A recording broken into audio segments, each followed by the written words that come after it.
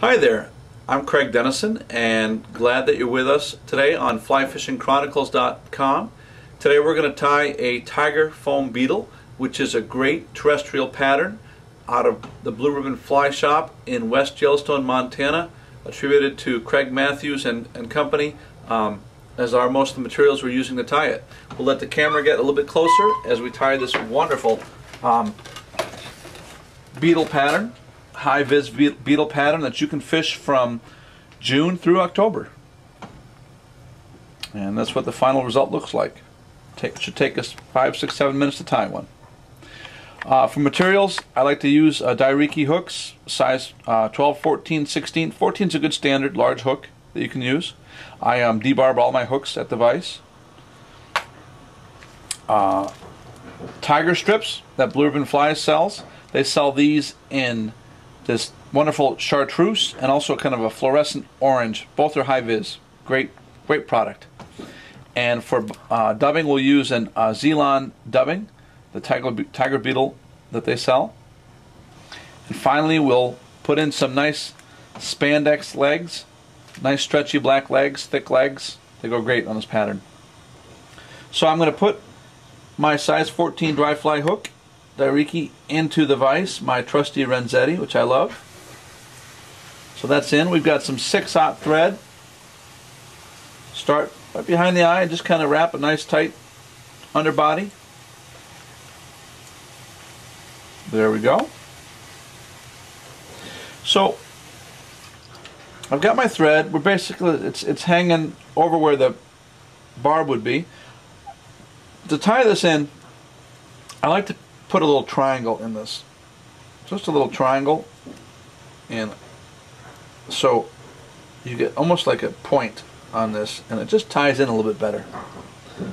Take that and wrap back a little bit.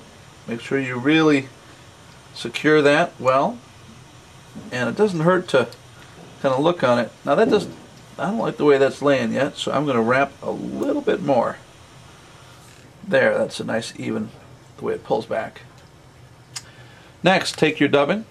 It's always easier to put on less dubbing than more, and I don't use wax when I dub. That's just me. All right, I've got a clump of dubbing. I'm going to tease it out a little bit, lengthen it, kind of just to make sure we get it goes on a little bit easier, and then just nice tight spiral wraps, same direction, really nice and tight. This is good stuff, this mixed Zealand dubbing. It's got kind of little, it's all black, but it's got some little coppery flash flecks in it. Imitates that nice underneath body of a beetle. And I'm wrapping tight. Now I could use my rotary portion for this. This underbody, I'm not quite as concerned about proportions and how perfect it is, because I'll put a nice more tapered oval after this. There we go. Build a nice base in that body. Alright, let's do one more clump. One more clump should probably wrap it up nicely. This is a nice Zealand dubbing. We've got a couple little pieces here.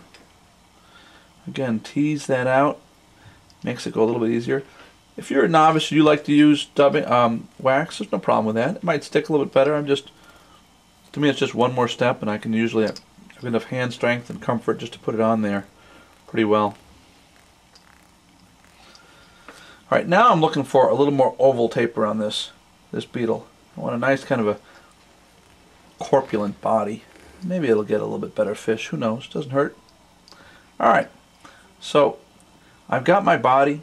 It's kind of shaggy. That's alright. You want to trim it a little bit? You can, but I like those little guard hairs sticking up.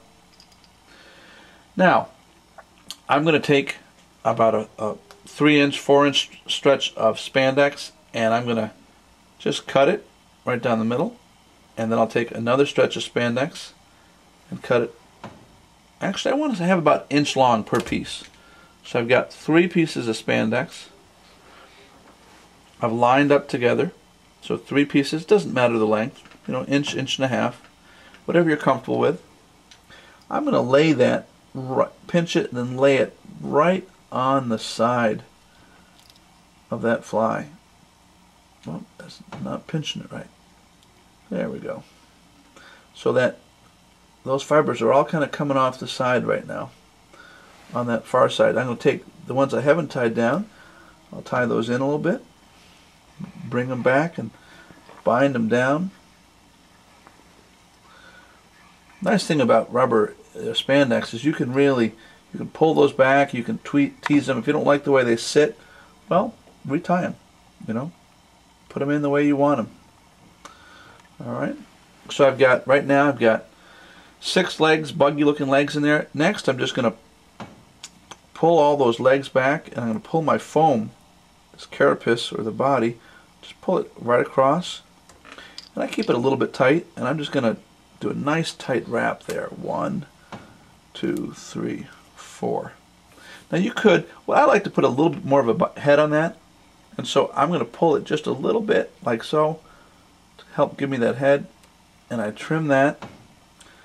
Now we're getting close to being done. This is, again, I said this is a quick tie. Whip finish that. 1, 2, 3, 4, 5. Okay, whip finish that. Make sure you. I'm going to do 2 kind of last steps. I'm going to doctor that. I like to put this kind of angular, it's a little sharp on the head. So I'm going to trim that there and trim it here, and it just gives it a little more buggy, round looking head. Next thing I'm going to do is I'm going to take those 6 legs, those 6 spandex legs, which I've kept nice and long. I'm just going to hold them all the same. Hold them all the same, and I'm just going to do a nice trim across. There, so now I've got nice short stubby legs, and you've got, you know, they're all different, a little different length, and that's okay. And you've got a great tiger beetle. Good luck, and splat that down on your favorite trout stream, and hold on.